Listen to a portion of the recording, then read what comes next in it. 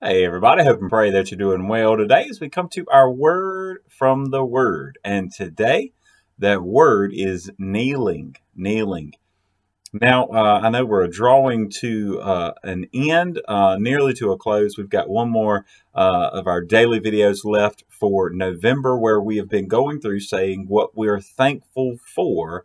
And today I'm thankful for God's kneeling. Now, more specifically, this would be Jesus's kneeling, God's Son. But we could talk about a lot of different things. But part of this is the prayer of Jesus Christ during his earthly ministry. Now, we've talked about in previous videos and even back to our videos on the Holy Spirit of how the Spirit intercedes for us from Romans chapter 8. But today specifically, I want us to look at a prayer of Jesus. Now, normally we just do a verse or two or a passage, maybe a couple of verses. But today I want you to hang with me. We're going to read the entire chapter of John 17. And you'll notice through here, and maybe even in your Bible, as is in mine, it's separated into like three parts of Jesus's prayer. And he prays first.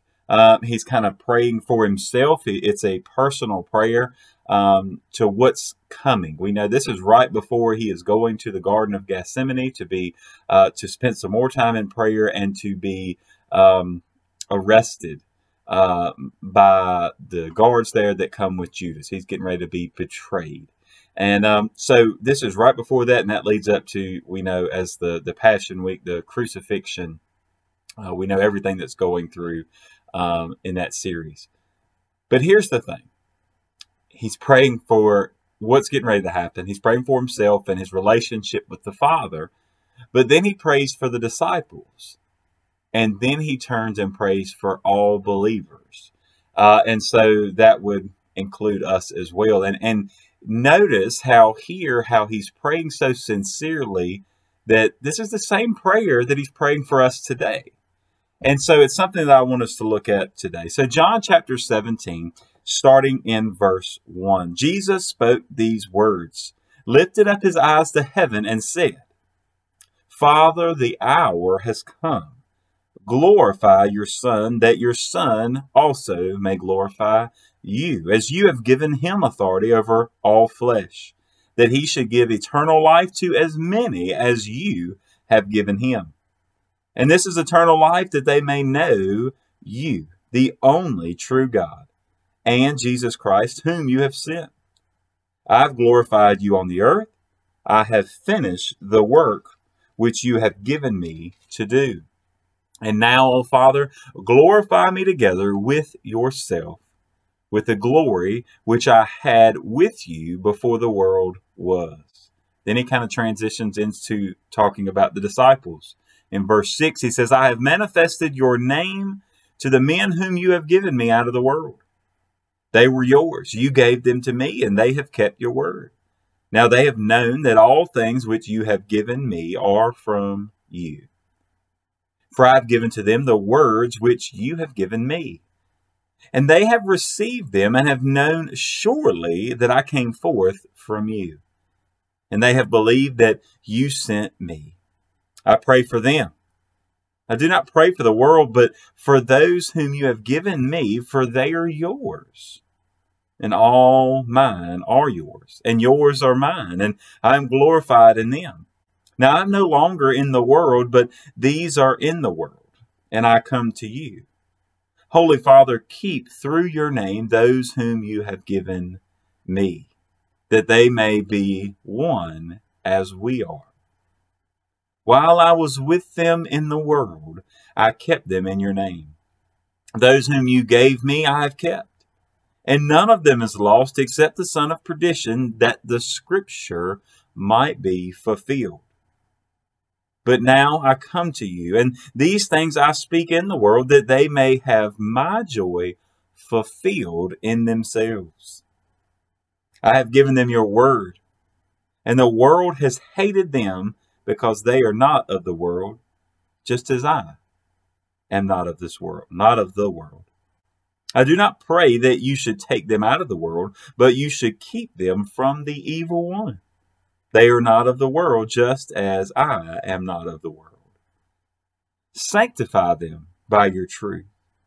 Your word is true. As you sent me into the world, I also have sent them into the world. And for their sakes I sanctify myself, that they may also be sanctified by the truth. Then he transitions into talking about all believers. In verse 20, he says, I do not pray for these alone, but also for those who will believe in me through their word, that they may all be one, as you, Father, are in me, and I in you, that they also may be one in us, that the world may believe that you sent me, and the glory which you gave me, I have given them, that they may be one just as we are one. I in them and you in me, that they may be made perfect in one, and that the world may know that you have sent me, and have loved them as you have loved me. Father, I desire that they also whom you gave me may be with me where I am, that they may behold my glory which you have given me. For you loved me before the foundation of the world. O righteous Father, the world has not known you, but I have known you, and these have known that you sent me. And I have declared to them your name, and will declare it, that the love with which you have loved me may be in them, and I in them. You know, what a beautiful prayer. What a beautiful kind of insight into the heart of Christ. The fact that even as he speaks that he's no longer of this world, that he never really was of this world. Even though he was, right, he was still fully God and fully man, but he was still not of this world. But even as he's speaking as though everything is already completed, because with God everything is final, he already knew what was coming. He knew exactly every step that was going to be made. He knew every amount of suffering, and he knew that he was going to have to die. But he also knew that he was going to raise back to life on that third day. So even as he's speaking with all of this, saying, look, almost as if he had already ascended back to heaven, he's saying, Father, I'm praying for these. Right? He was praying that he would continue to do the will of God, but he was speaking as if it had already been accomplished. But then he's speaking and praying for the disciples and all that they were going to be facing in the coming days. And he wasn't praying that God would remove them from the circumstances, but know that God would give them the strength to endure the circumstances. And furthermore, that's the prayer that he has for all believers. See, as he prays for all that will hear and believe because of the word of the disciples, ultimately you trace it back far enough, that's exactly where you and I came to faith and knowledge in Christ, was because the disciples spread the word of God. Because they were the first to give testimony and to testify about the resurrection of Jesus Christ.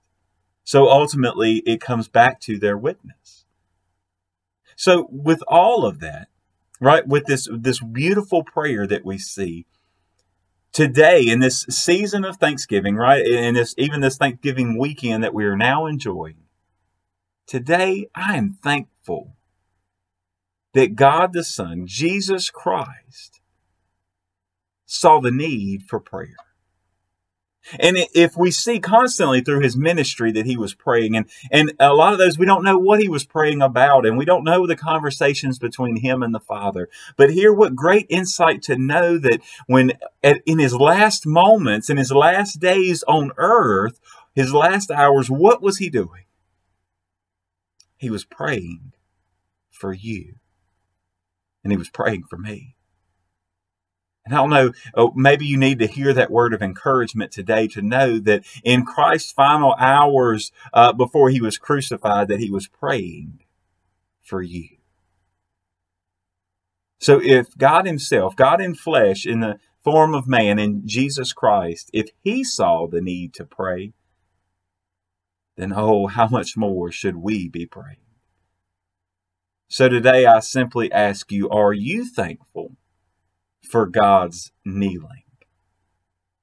And even on the back end of that, how much time are you spending on bended knee today?